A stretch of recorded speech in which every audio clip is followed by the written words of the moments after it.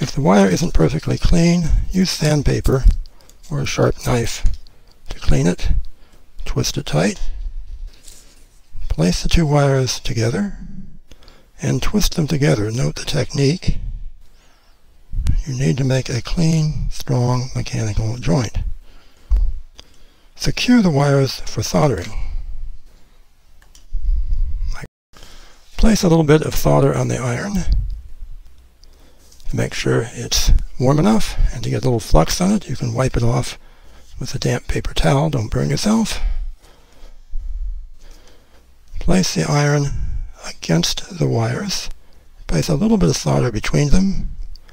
Wait about 5 seconds. Now apply solder to the joint.